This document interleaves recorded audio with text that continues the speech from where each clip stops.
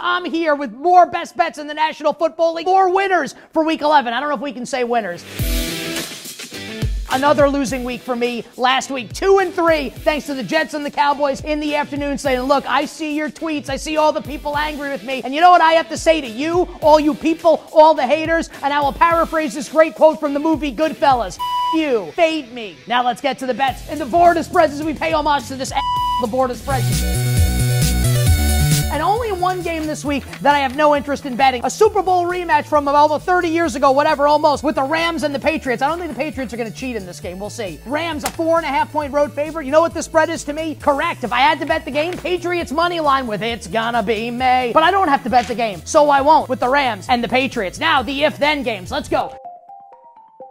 Seattle and San Francisco in the NFC West. San Francisco destroyed Seattle when these two teams played earlier in the season, Thursday Night Football in the Pacific Northwest. Now, San Francisco off the win against Tampa. Christian McCaffrey back in the lineup. Niners, a 6.5-point home favorite. And I think this point spread's pretty close to being right. If this goes up any more, a 7, and we will take the points with Geno Smith, Mike McDonald, Yacht Rock legend, and the Seattle Seahawks. But I need 7 to make this bet on the Seahawks against the San Francisco 49ers. Couple more if-thens. How about the Vikings and the Titans in Tennessee, where poor Will Levis, his brain and his mind going to get put into a blender by Vikings defensive coordinator Brian Flores. The problem, though, Sling and Sammy Darnold throwing picks like they're going out of style last week against the Jaguars. If this point spread comes down even a half point to 5.5, skull, baby, we will lay Flores and the Vikings on the road at that mayonnaise-swilling freak Will Levis and the Tennessee Titans. One more if-then game, and that is the New Orleans Saints and the Cleveland Browns. How about the Saints? Derek Carr hitting Marquez Valdez-Scantling. They're looking like Brady DeMoss down the field. Browns and Jameis Winston off the bye. Jameis revenge game for the Browns up against one of his former teams. I think the point spread's fine. If we see, though, Cleveland get bet a little bit more and this goes to a pick'em, I'd actually consider betting the New Orleans Saints. And if it goes up a little bit, Cleveland plus 1.5, I like the Browns in a teaser like on Sunday in the Bayou. Now I've got a teaser for you, a winning teaser for this week. We gave you a winning teaser last week. Let's give you one for this week.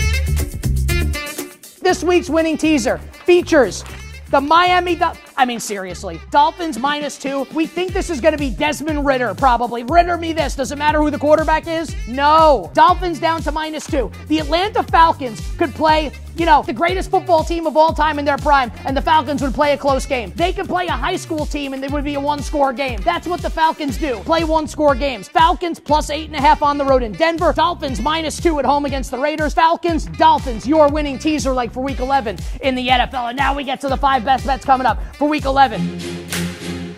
Who's playing quarterback for Jacksonville? Mac Jones. And his phone number, if you want to tell him how much he stinks, 281-330-8004. Hit Mac Jones up on the low, because Mac Jones about to, This point spread needs to be at least 14, and I would still like the Lions at that price. Lions -13, roar over the pathetic Jacksonville Jaguars. Get Doug Peterson to his tea time once he's fired as head coach of the Jaguars. Oh, man, this one's gross. The Packers coming off the bye. We love Love. We love Jordan Love. At the terrible Chicago Bears. Firing offensive coordinator Shane Waldron. I got to tell you, no one wants to make this bet. The point spread's too big. Packers -6. No one wants to do it, but you get a better Caleb Williams performance. Too many points. Let's take the 6 with the Chicago Bears against the Green Bay Packers. Colts and the Jets. Should the Jets be favored? Yes. Should they be a 4-point favorite? No. Colts +4. Best bet number 3 coming up on Sunday. Oh, man, one of the best rivalries in the NFL. Ravens and the Steelers in the AFC North. Baltimore's a 3-point road favorite. Russell Wilson throwing moonballs, looking great. George Pickens, Big Mike Williams. What a run for Mike Tomlin and company. And here's the problem. The Ravens are better, and this number's short. I think the Ravens should be more than a 3-point favorite, so let's take the presumptive MVP award winner, 3rd of his career potentially, Lamar Jackson and the Ravens laying 3 at the Pittsburgh Steelers in the final one. I mean, really? We're going to keep doing this. We've been doing this